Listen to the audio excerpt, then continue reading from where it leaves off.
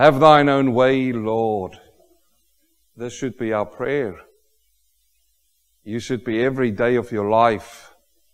Wake up in the morning, go on your knees or sit around and talk to God and say to Him, Lord, today, as I'm going about my way, have thine own way, Lord.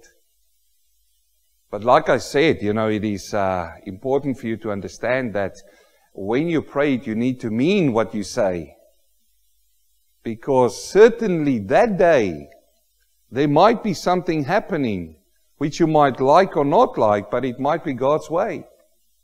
So you have to understand, when you say, over my whole being, absolute sway. What does the word absolute mean? Totally, everything. Fill with thy Spirit, and thank God that when we say, have thine own way, Lord, that He doesn't leave us as orphans. No, John, what does He do? He gave us His Son, didn't He? He gave us His Spirit. And where is His Spirit? The Bible says He lives in us. He's not just with us, but He's in us. I've had over the lifetime a lot of people who say, I'll be with you. I'll be with you always. And they can't promise that, can they? Because they leave, and a lot of people has left your life, haven't they? But you know what He will do? He will be with us. How? Because He's in us. Till all shall see Christ only always living in me. It is so wonderful. And, I was praying during the week, and as I pray these days, because we're not going through the book of Mark, and we will return to the book of Mark, going through verse by verse, because I still believe there is so much gold there, and there's so much there that we can still grow on in finishing the book of Mark. But for the 21, I've been praying every week, and I say, Lord, what is the message? What do you want to tell the people? What is it that you want to say to them? Because, brother and sister, as each one of you came through those doors, every week your circumstances change. Every single week. We are not computers. Have you noticed? It's not as if we walk around bitty, computers. We are people, and people has got circumstances. Circumstances change week by week. Some circumstances stay with us for a little bit longer. And some of these circumstances sap the energy out of our bodies. Do you know what I'm talking about? They sap us, they tire us, they bring us down, they drain us, and all of these things. And then we come here on a Sunday, and what I want from God on a Sunday is I want God to speak to me then. Is it? And I pray, Lord, please speak to the people.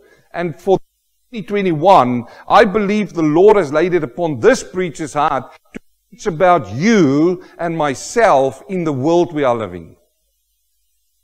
Because you can't escape this world. You will walk out of this place. It's so wonderful in here, isn't it? We all talk about Jesus. Isn't it right? We all talk about His love. And we all accept one another. Is that right? It's not as if you're going to stand up and testify like you've done this morning and you say, praise to God, praise to Jesus, that somebody in here is going to stand up and say, away with Jesus. It's not going to happen in this place.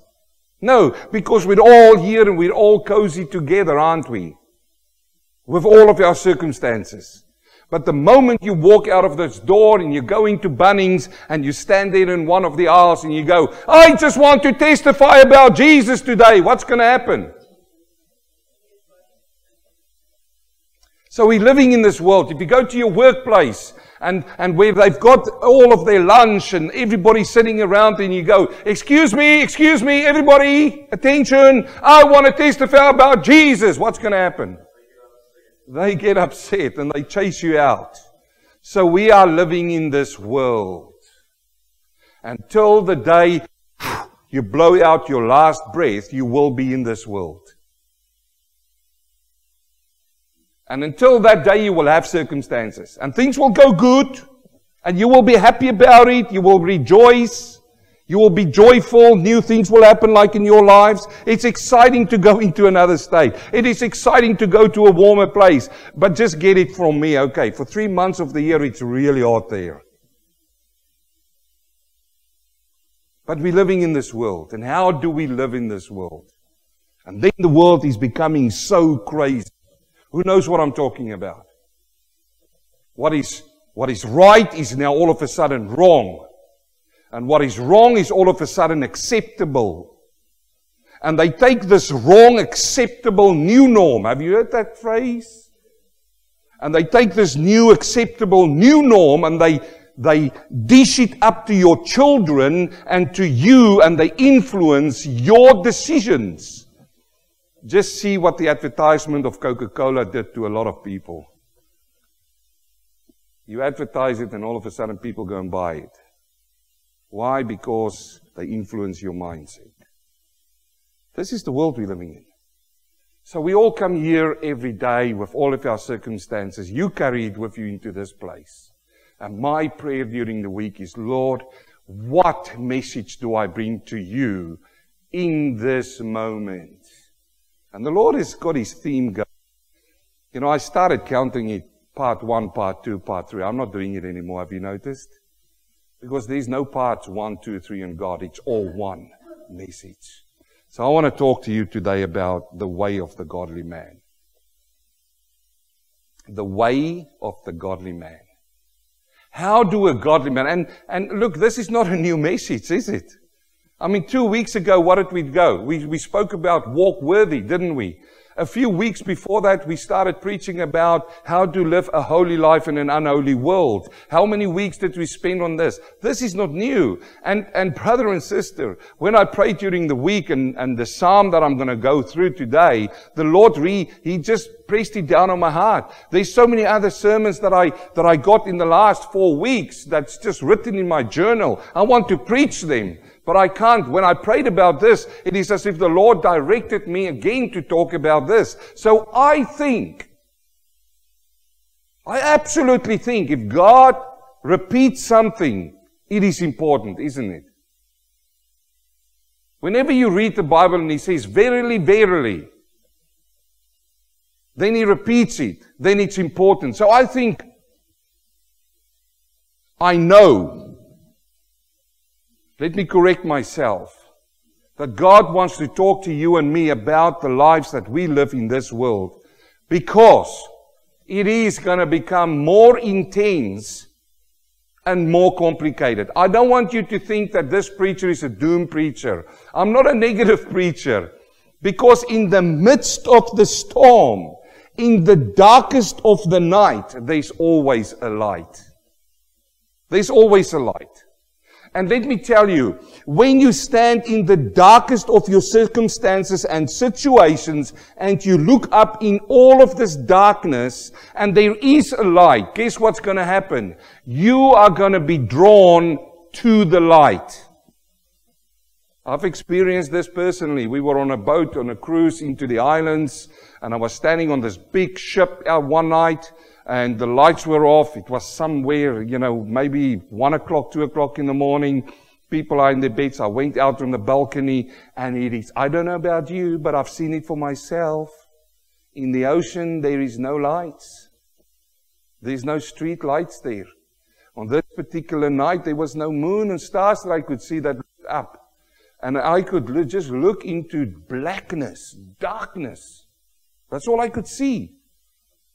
But this night, when I looked over, there was just a small, I thought for a moment, am I seeing things?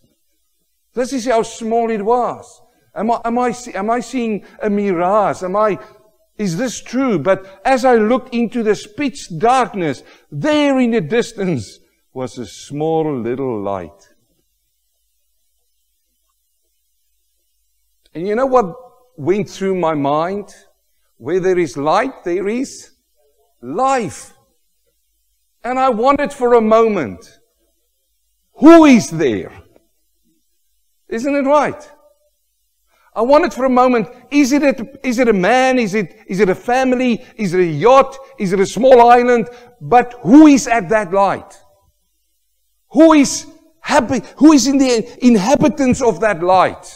And let me just say this morning, brother and sister, as you and I in our spiritual life are standing on the deck of a ship of sin, and we look into the darkness that sin brings over your life, and you see the light that comes from heaven, my brother. When you see that light, the question in your heart is, who is at that light? And I've got good news for you this morning. His name is Jesus. And you should shout hallelujah.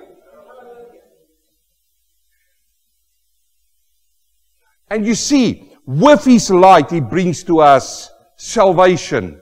He brings liberty. He brings freedom, which is liberty. Just another word. He brings freedom. And what does He bring with us as well? He brings to us that thing that we all crave for, and that is peace that surpasses all understanding.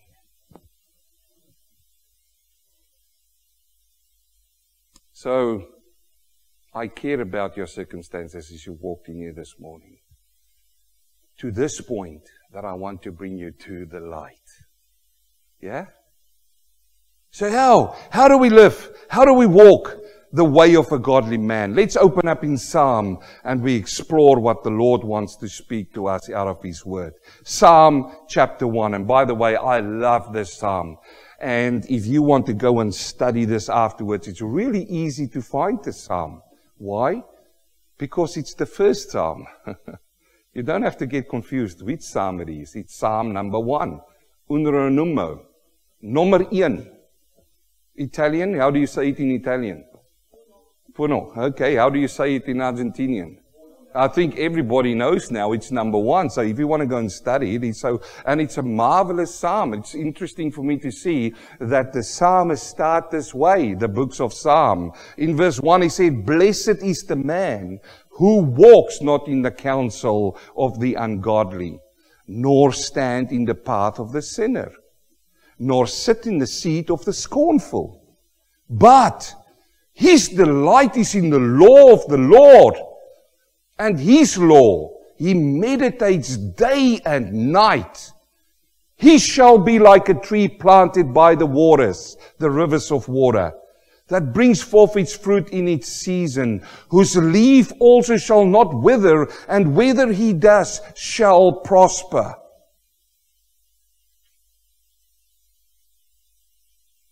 The ungodly are not so, but are like chaff, which the wind drives away. Therefore, the ungodly shall not stand in the judgment, nor the sinners in the congregation of the righteous. For the Lord knows the way of the righteous, but the way of the ungodly shall perish. A few moments. Read it again for yourself. Let the word sink in.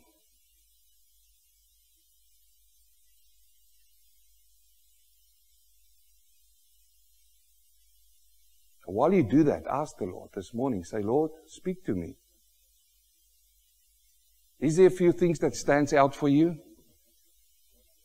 Is there a few things in this psalm that draw your attention?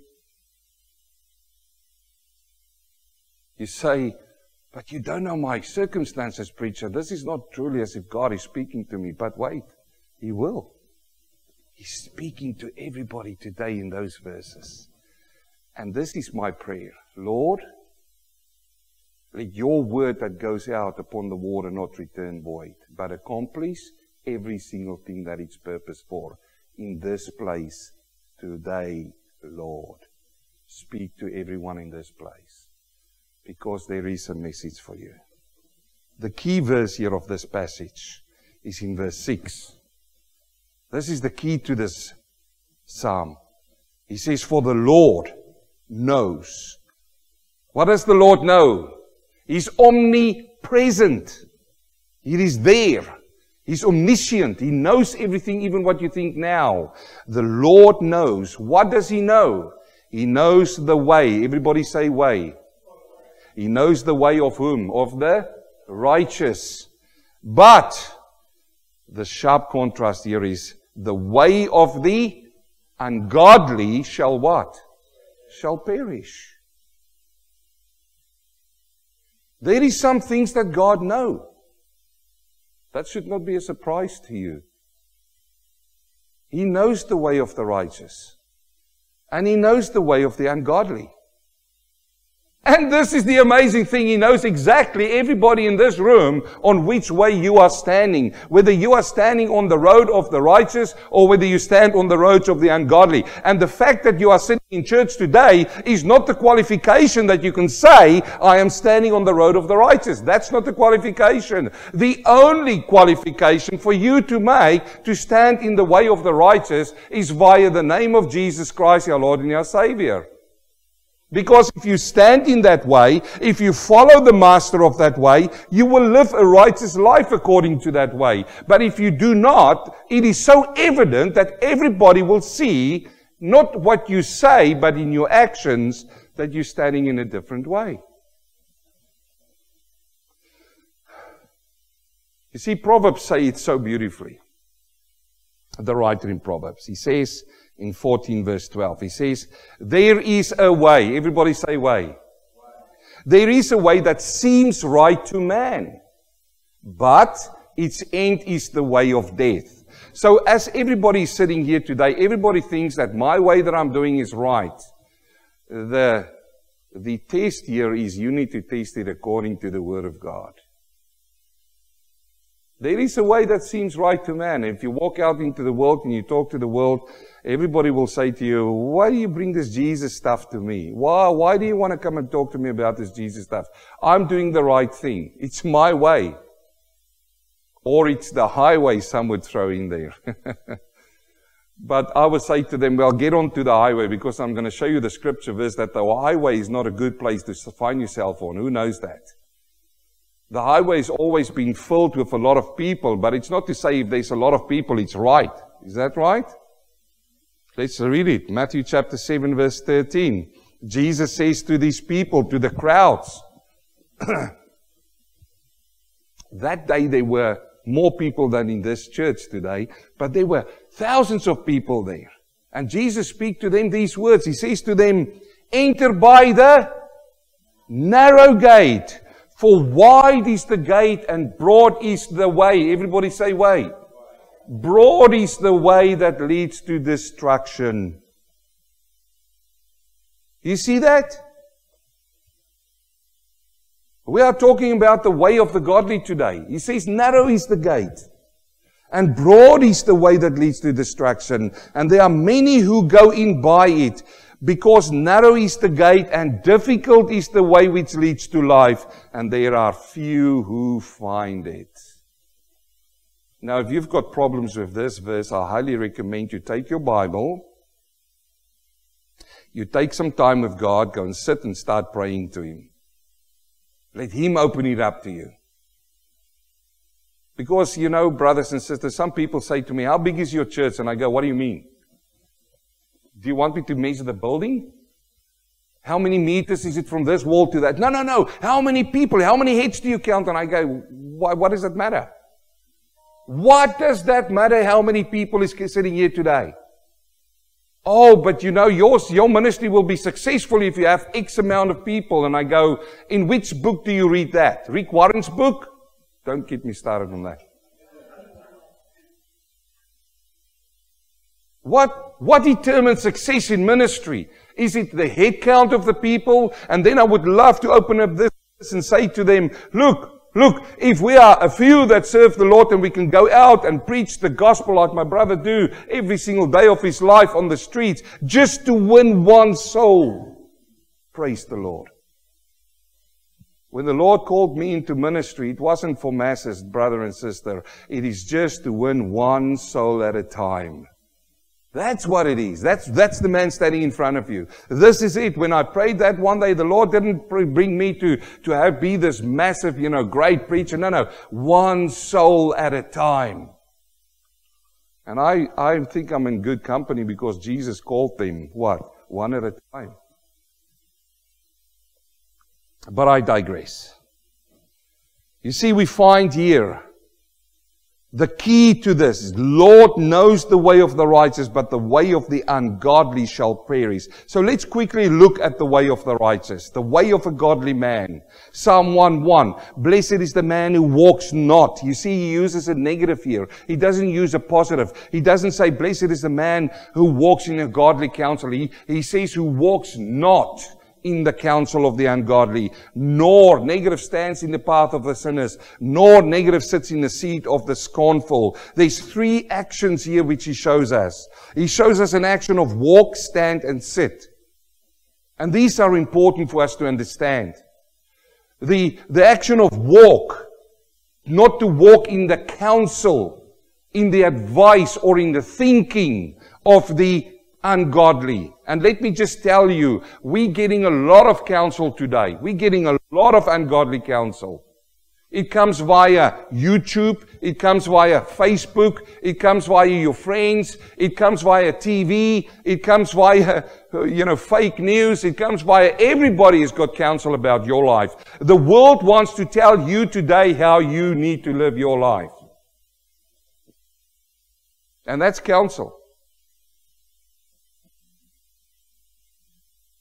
And here God says, He says to the godly man, He says to you not to walk in that counsel. Don't walk in that counsel. It amazes me that people in a difficult time of their lives is seeking counsel from the ungodly. It is like a spiral. It just goes down. Let me explain to you something about walk. If I walk, out of those three, it's the only action which is in motion. Have you noticed? It's the only one. If I walk, I'm in motion. I'm moving somewhere. If I stand, I've stopped. I've stopped momentum. And if I sit, I am there. You need to move me if you want to move me. I weigh 120 kilograms. You'll have to move me. If I sit, I sit. But here is the thing about this. The counsel is connected to the walking, to the motion. And this is what they are trying to do. While you are moving with your thoughts, they come and they interject with their counsel to try to sway you away from where you're going. Are you clear with me? Watch out for the influences upon your life, especially now. Watch out for that. Watch out for so-called Christian counselors who try to come and counsel outside of the Word of God. This is the only moving one. If you walk, they come and they say to you, where you're walking is not right. Just veer off a little bit to this way.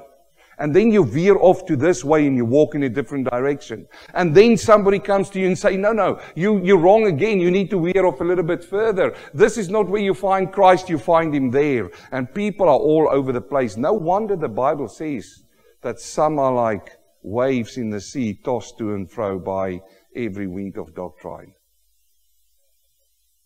Brother and sister, in my life, I made it out. When the Lord saved my soul graciously, I had a hunger for the Word, and I still have that hunger. And I went into this Word and I devoured it. I mean, like I've read it, and I've studied, and I've read. I'm not saying I'm clever than you. By far not. Because the more I study the Word of God, the more I realize how little I know. But here is the thing. I am set on the Word of God. This is so many times over the years that we've been in ministry, there's people coming in who try to influence me about the preaching of the Word. And the only thing I say to them, if it is not written, I don't want to hear it. And you see what happens? Eventually they go to find someone else. But here is the thing. I'm not going to walk in the counsel of the ungodly. This is the warning to you and me. Now, he goes on to the next step and he says who stands. Now, standing is a behaving. What are you standing for? You know, somebody said if you don't stand for something, you will stand for nothing. Is that right? Or you will fall for nothing. Yes. What are you standing for? What is your behavior showing? And here he says, nor stand in the path of the sinners, the ungodly and the sinners. And then the next one is to sit And that's a presence of belonging. If I walk past and I see you walking past a group of people, I will not associate you with that people. If you stand in the midst of them, I will say that you are with them. But if you sit, I will know that you are with them. It is here that we should not sit in the seat of the scornful, the ones who scorn about these things. And what about man? The delight of the godly man is in verse 2. He says, but his delight is in the what? In the law of the Lord, and his law he meditates day and night. Do you know what meditate means? Meditate means you open up the scripture, you read over it, you ponder about it, you search it, you pray about it, you come back to it. You learn it off by heart. You put it in context. You read about the person who it is written about. You read about the person who is writing it. You go back to God and you say to God, eventually you wrote it, Lord. And then when you meditate further upon it, you say, Father, this is meant for that person, but how does that apply to my life? That is meditating. So what is his delight? He meditates on the law of the Lord every single day and night. So what is the result of that? What comes from that? It's so wonderful. He shall be like what? A tree planted by the waters, that brings forth its fruit in season, whose leaf shall not wither, and where the dust shall prosper. I'm not preaching a prosperity sermon here, but know this. In South Africa, we had a river called the Vaal River. It's a big river. It's like the Murray, the mighty Murray River. We in South Africa thought, I, as a South African, think that river is mightier than the mighty river, the Murray River. But anyway, it's up for... But, the thing about this river is we used to go there and fish there. But as you drive through the Orange Free State and Western Transvaal, which is really dry, okay, there's dry. They plant there and there's rainfall there. At some stages it's green, but there's certain stages when it's dry. But here is the thing, as you come over a hill and you look down on the Vaal River, what do you see? You see the green amongst the river. Yeah, green. And what catches your eyes? The trees. There's life. And this is how the man of God will be. As you are in this world, and the world is dry, and the world is dead, you are planted in the waters. Who's that water? Jesus. And what will happen? You will have leaf, and people will come to you.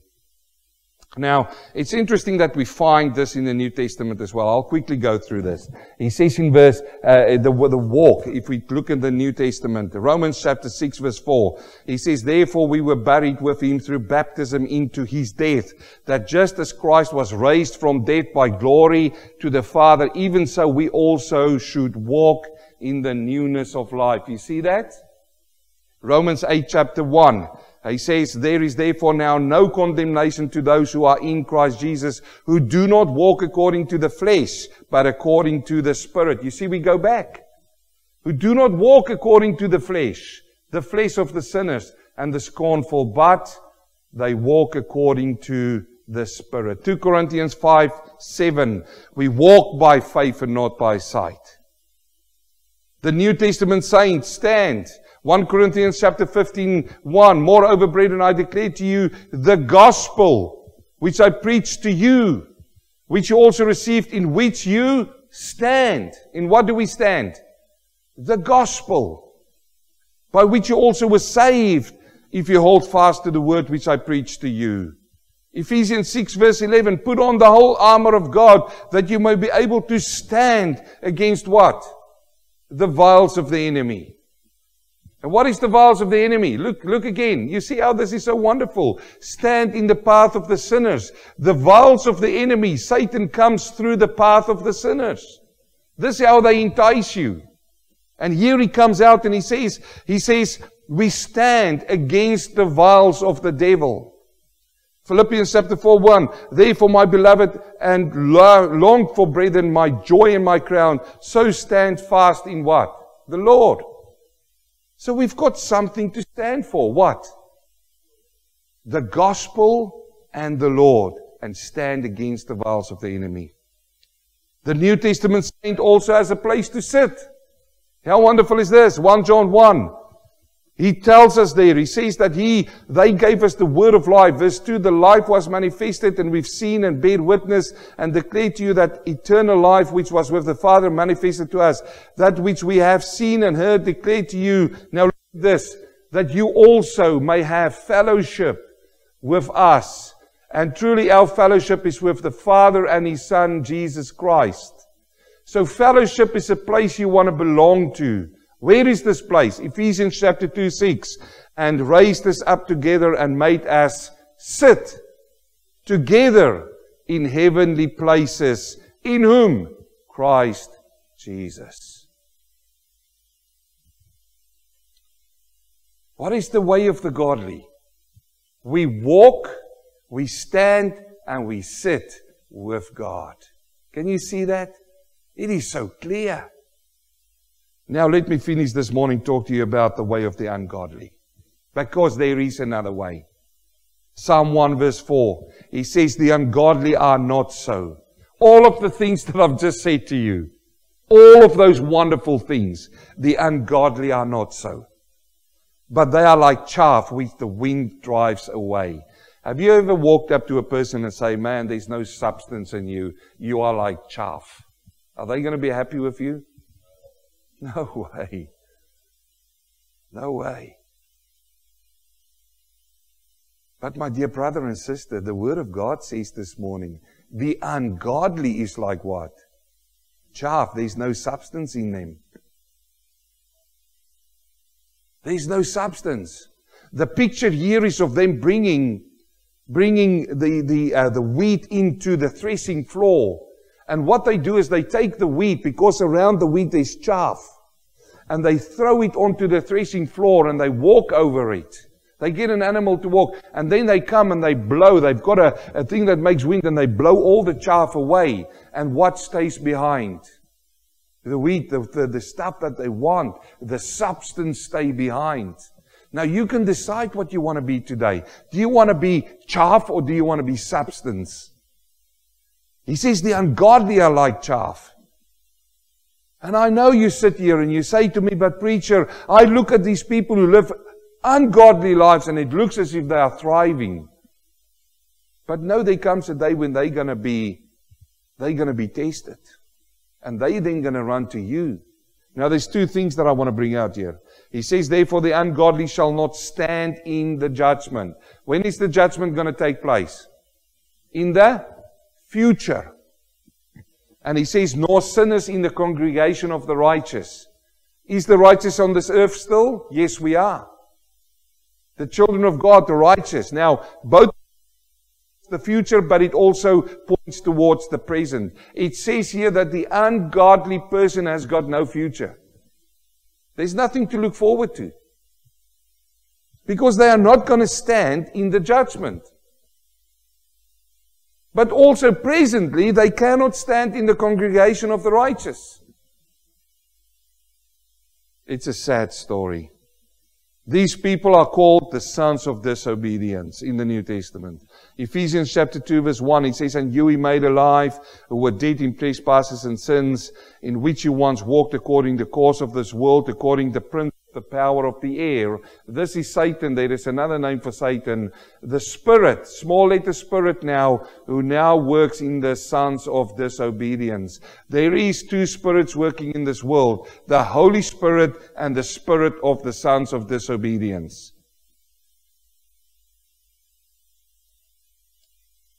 And these are the ungodly. Unfortunately, these people are still dead in their trespasses and sins. And if I go back to Psalm 1, you remember what it is? The scornful, the sinners.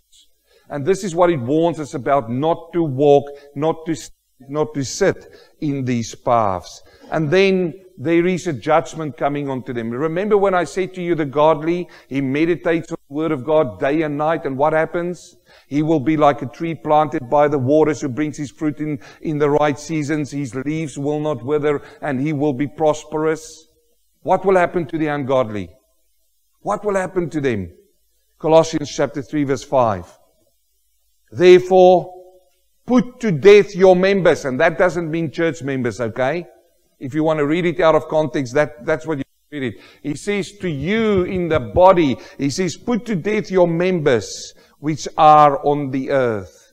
Fornication, uncleanness, passions, evil, desire, covetousness, which is idolatry. Because of these things, what will happen? The wrath of God. Everybody say wrath of God. Let it be known, brothers and sisters, this is not persecution. This comes from God. And it's going to come in the time when the church is not on this earth anymore. The wrath of God will be poured out on this earth.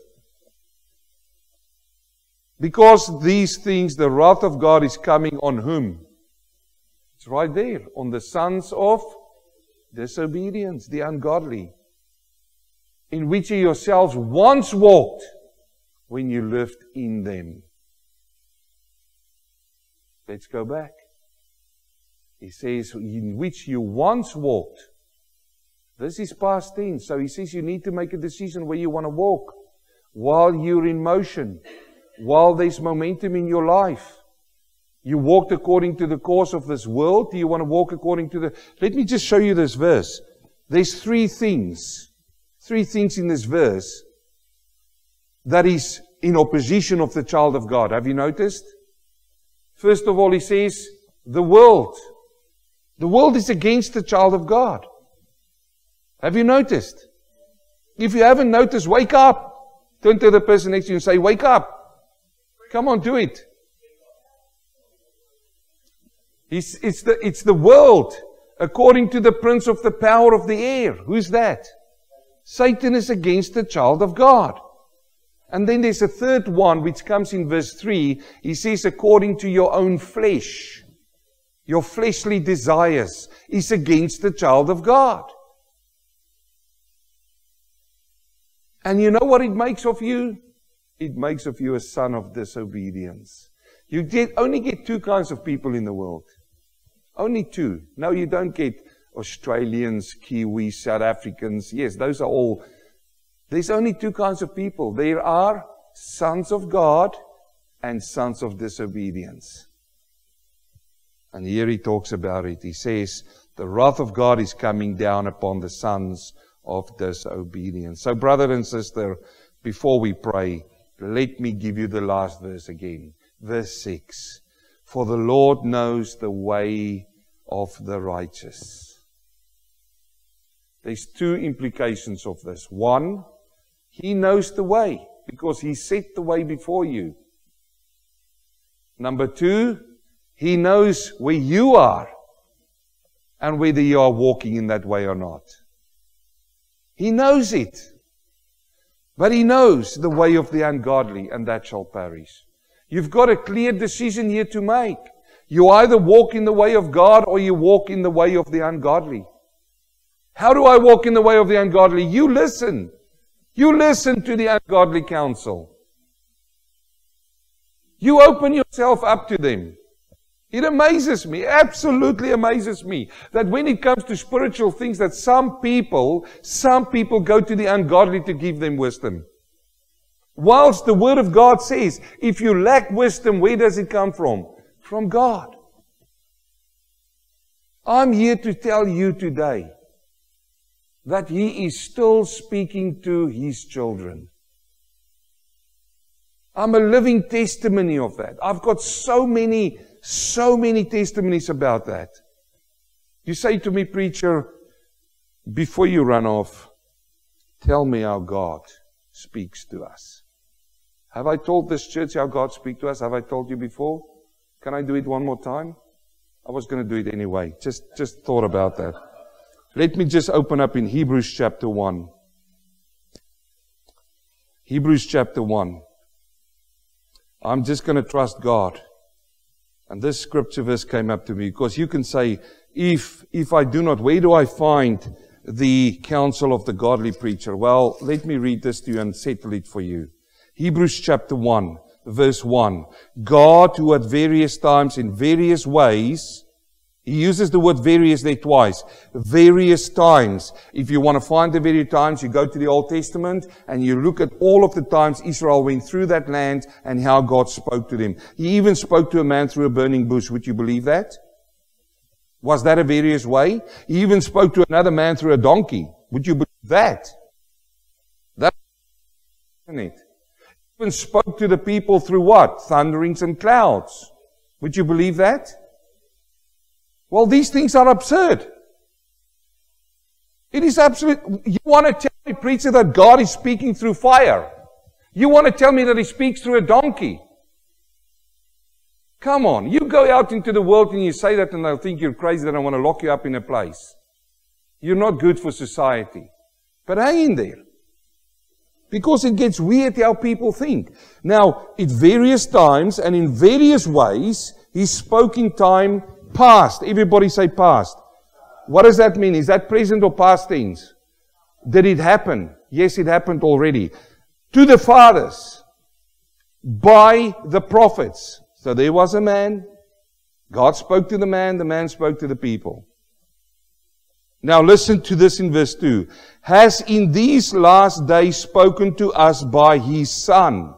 Who's His Son? Jesus Christ. And when? In the last days. Not times past, in the last days. Whom He has appointed heir of all things, through whom He also made the worlds. Now, you say, where did you go with this thing saying about, it's absurd. Speak through a fire, speak through a donkey, speak through that. I say this and everybody goes, yes, no, He did speak like that. Well, yes, He did. But when I tell them these days He's speaking to people through His word, do you think they believe it? That's even more absurd for some people. How can God speak to people through a book? And I've got proof for this, and I'm going to give you the proof in a minute. But I want to labor the fact a little bit more. I was praying just in the last, I don't think it was a month ago or so. And I was sitting in my room and I said, Lord, how marvelous to think that God, the creator of this universe, wrote a book to speak to me, John Isaac Shipman, 6 Commonwealth terrorist, Sandhurst, on that particular day. Now I know. For some of you it's going to be, that's absurd. And here is my proof. I find it amazing that if I will tell people God can speak through a bush, a burning bush, people will say, wow, that's a true miracle. If I say He will speak through a donkey, they will go, wow. Now that takes for something. And if there's clouds and thunder and I can make out words out of that and God's, wow. But why is it then when He speaks out of a plain and simple way, out of a book, people will not pick up the book and read it? I rest my case. Let's pray.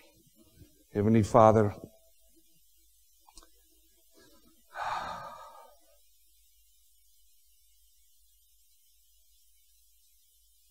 Father, You are so mighty. You are so good, Lord. When You created us, oh Lord, You could have made us to be like animals, just bark, meow, meh, do all funny kinds of sounds. But You gave mankind vocabulary, a voice, and understanding. How marvelous is that, Lord? So that we can understand each other. And above all, that we can understand You, Lord. So, Father, as we come to You this morning for the last 40 minutes, 50 minutes, Lord, I was talking about this godly life. Some of us in this room would have taken that message on board. Some of us would have said, yep, I've heard it before. Some of us, Lord, You know exactly. That doesn't matter. What matters is, Lord, is that You spoke to us today.